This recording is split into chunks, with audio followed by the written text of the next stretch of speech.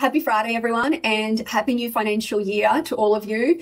We have now finished processing the end of financial year for 2023-2024, and we look forward to a new and exciting 24-25. In regards to the financial year statements for the property management department, these have all been sent out to all of our landlords.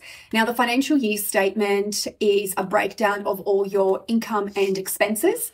So please have a look at your emails, maybe junk if it's popped into there.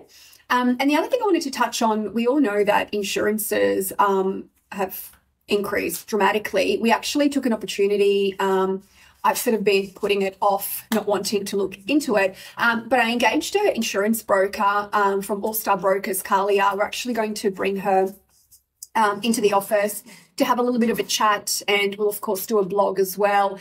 It was really a easy experience and easy process. I literally sent her off what our premiums were for last year, and she was able to come back with a better policy, better priced policy, and it was literally done within 24 hours. So highly recommend a broker, which I had never used before. And yeah, look forward to introducing you all to Kallia from All Star Brokers in the next probably a month. Wishing everyone a happy and safe weekend, and take care.